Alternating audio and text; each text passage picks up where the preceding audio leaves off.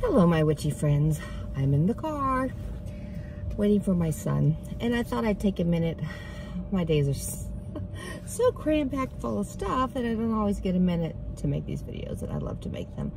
But I had said I wanted to talk about anxiety, and I meditated on this a lot because there was a day probably about a month ago that I was having an extreme anxiety attack. I mean, to the point where I couldn't breathe, I wanted to cry, and I couldn't figure out what was going on because everything was okay, you know? I have a job I love now. You know, I have a family I love. I've got a messy old car. You know, I have everything I need, a roof over my head, and I couldn't figure out what the anxiety was. Well, I closed my eyes and I was meditating on it, and I realized that if you really think about anxiety and what it physically is, it's this energy. And so the next time you have an anxiety attack, I want you to try this because this worked very well for me. And you know, I do believe in energy and witchcraft, and I'm looking around to see who all's staring at me, and all that kind of stuff. So this made total sense to me, and I believe that everything we do, everything that we are, and everything that's around us is based around energy. So I closed my eyes just to try to calm down at first and try to meditate. I'm not a very quiet-minded person. My mind's always racing, so that doesn't help. But I closed my eyes, and I realized what I was feeling was this energy running all through my body, and that's what was the anxiety. If you think about it, that was the physical result, whether it's the energy that is going unspent or it's created because I need to do something. I'm not sure where the energy is coming from. That's not something that, you know, I'm in a place right now that I know. But I truly believe we can do something with that energy. So the next time you have an anxiety attack, do what I did and see if it helps you, because it really helped me, and it has a few other times since. So when I feel I have this energy, this anxiety, I call it energy now, not anxiety, because it puts a whole different light on it. I closed my eyes, okay, and I felt the energy just rushing all throughout my body. I mean, everywhere through my body. So then I thought, I wonder if I can control this energy. So what I did was in my head, and I physically moved my body. I took the energy and moved it in my mind all the way to my fingertips. And I could feel it move there. So I moved it to my fingertips, and then I had this ball of energy. And I pictured it as a light. And I could almost see it as a sphere, you know, but I had my eyes closed. And then it just kept building and building and building, and it was really quite powerful. And then I kind of said, I'm going to just do whatever I need to do intuitively, and that's what you need to do too, whatever guides the energy. And I did have some things I wanted to work on at the time. So I said, I'm going to use this energy and try to direct it literally towards this. So in my mind, I realized I needed to break it in half. It was too much energy for one place. So in my mind, I broke the ball in half. And so then in my mind, with my eyes closed, I'm sitting there with two energy balls, if you will, in my hands. And I sat there with them for a little while, and I was like, you know, it's crazy how we do these things sometimes, but I really, really, really believe in this now.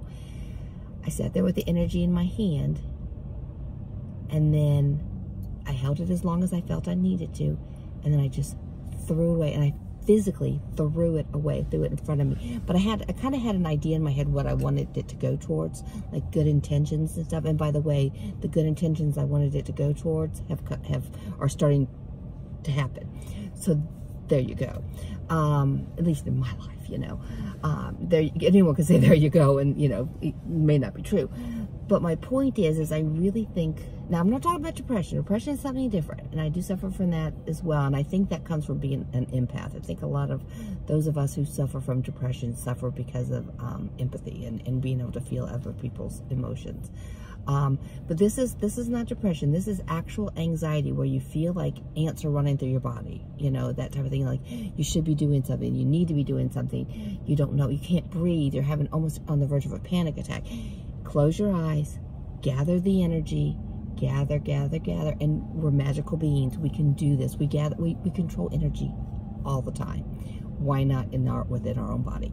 So gather it, condense it into a ball, you know, hold it for as long as you can. if you need to, split it in half and hold it for a while. And then just throw it away. And I instantly felt better. I really literally threw it. Could it be just the meditation part of it? Maybe. But this felt more physical. This felt like it was going away. So it might sound kind of crazy, and it, you know, I mean, and that's okay. But it worked for me. And that's the thing. And I think especially for witches, we're dealing with energy all the time. And sometimes we don't realize we need to deal with our own energy inside of ourselves. So that, I mean, I'm hoping that helps somebody else. I mean, please let me know. I mean, try it. Next time you get, you know, you feel an anxiety attack building up, or just anxiety building up, try it. See if you can't channel it. Maybe not in the exact same ways I did, because that may not work for you. But channel it. Bring it to your fingertips. See what you can do with. See if you can get that energy to go out of your body.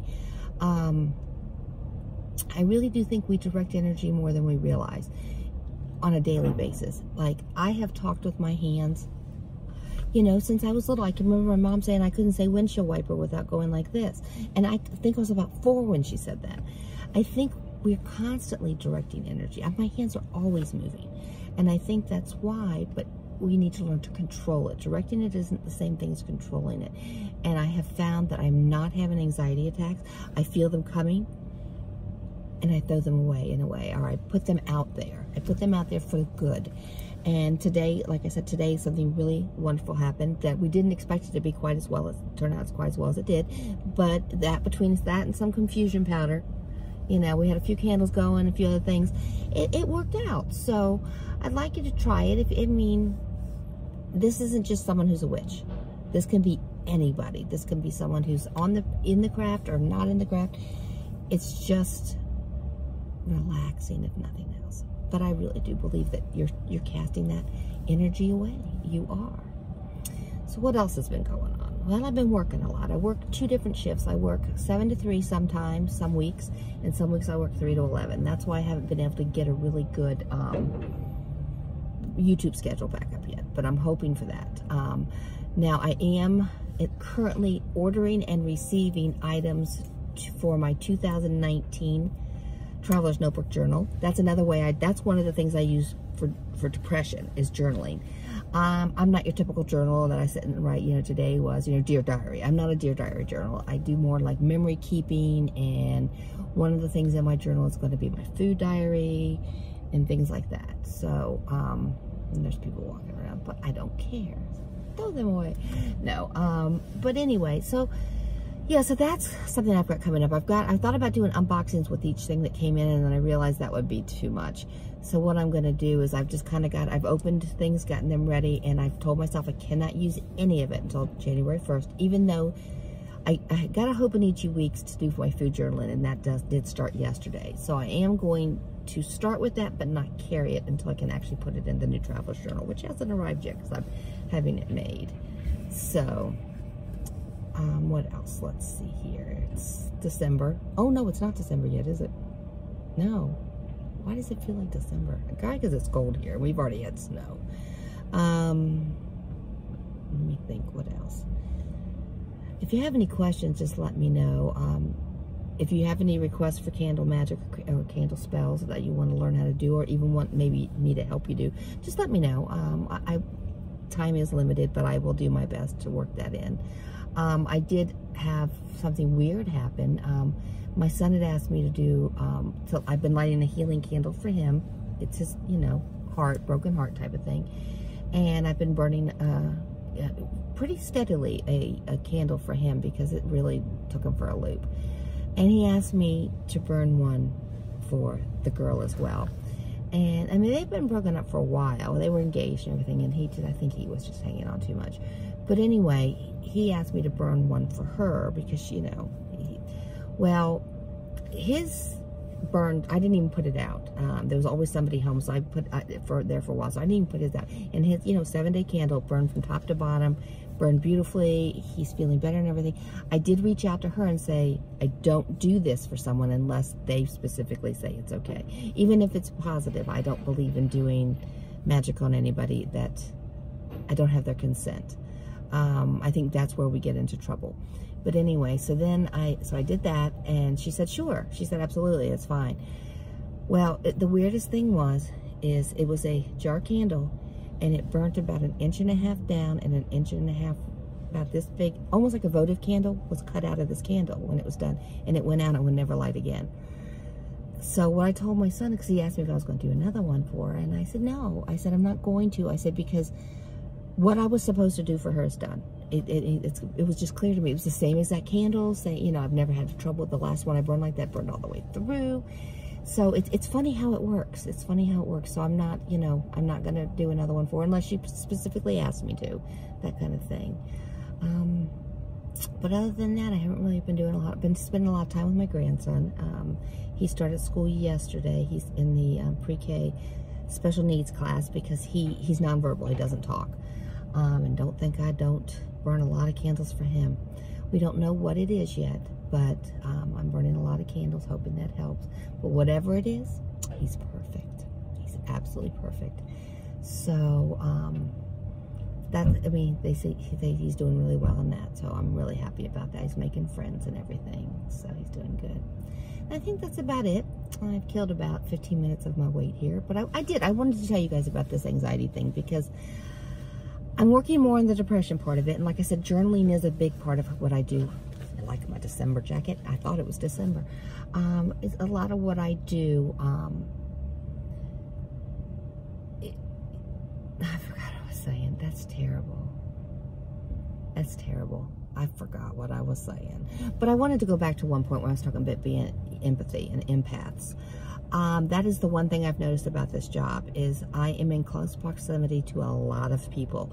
Like I said before, I'm in retail and it is the travel industry. So, and the branch I work at is the busiest one out of all of them in the entire country. Very nice place to work, very good people to work for and with.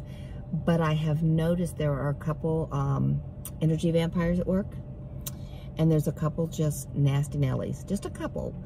But if I get anywhere near them, my day is almost ruined. So I have to be really careful, and I am going to try to learn to protect myself a little bit better. Because sometimes, you know, you're getting ready for work. It's all you can do to get your hair brushed and your what little makeup you wear on and get dressed and get in there. Because sometimes, you know, you're doing everything else. So to take and do a ritual every day to protect myself. Like next week, starting on, or Wednesday, our week start on Thursday. So starting on Thursday, I'm off today and tomorrow. So Thursday when I go back, I will be on a 7 to 3, and that's where most of the nasty Nellies are. And I go home and sleep because it takes so much out of me. And I'm a good fake it till you feel it person, but it's the empath in me. And I think a lot of people in the craft do have a lot of empathy or empaths, just because we just draw in that energy, and it's crazy.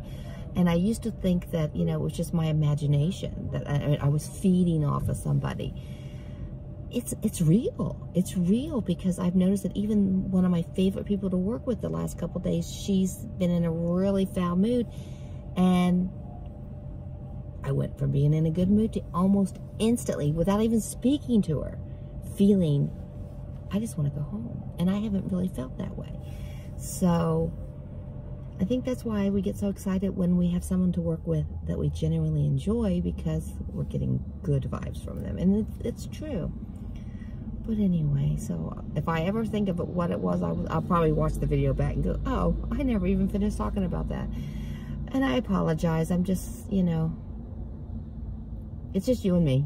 We're just sitting here hanging. And if you need to know what it was I was talking about, say, hey, finish that thought, because it's gone. It's genuinely gone. But I do find this is a little bit easier, more casual way for me to do the recording, only because the dogs aren't jumping on me and things. But the unboxings and the videos, and the journal videos and stuff, I am going to be doing at home, simply because I'm going to have everything set up. But so far I've probably spent too much money.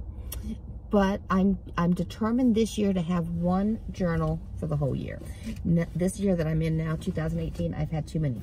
And this is my current cover. I use a lot of different covers. I'm going to use one cover. I ordered a nice expensive one, and I'm going to use one, although I have some expensive. This one's not, but you know, if you don't know what a traveler's journal is, it holds different inserts, and then you can do different things with them. Now this one, I'm just kind of trying to play with this one to figure out what I want to do for next year. This one has a bullet journal in it.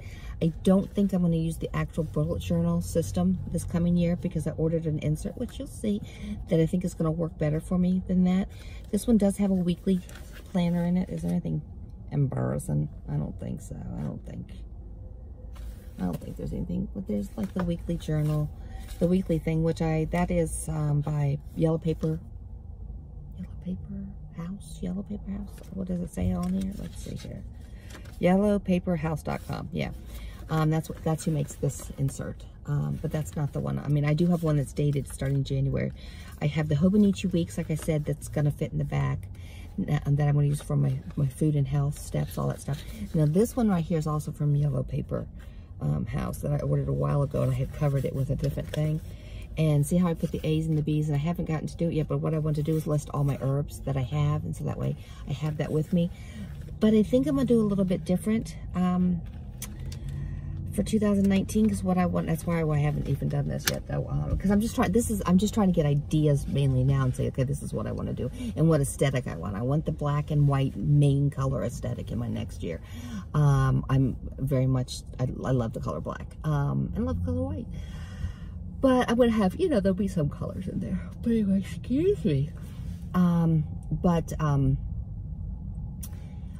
to do one of my inserts. It's going to be more like a mobile book of shadows, which will have my herbs in it. I just haven't decided if I'm going to do a whole book on it or if I'm going to do, but like when I do spell, I want to write that spell in that book. So I know for this year, that's exactly, and then I have it again, because what I end up doing is writing it down on a piece of paper or throwing it in another book, and then I forget where I put it, and then I go. And I also make essential oil blends, and the recipes I'd like to have in one place. So that's all going to go into what I'm going to call now. It's the Book of Shadows. Somebody's staring at me.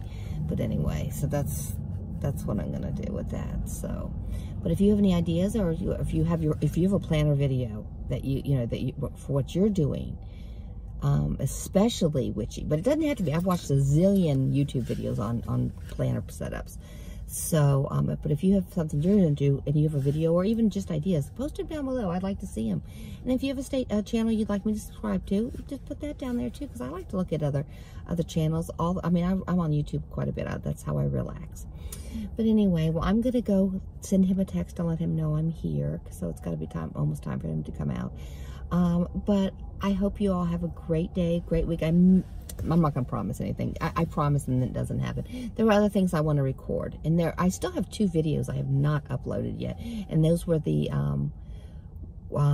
Witch's Moon boxes for October and November. And I mean, I see, if I do them like this, then I don't feel the need to do any kind of production.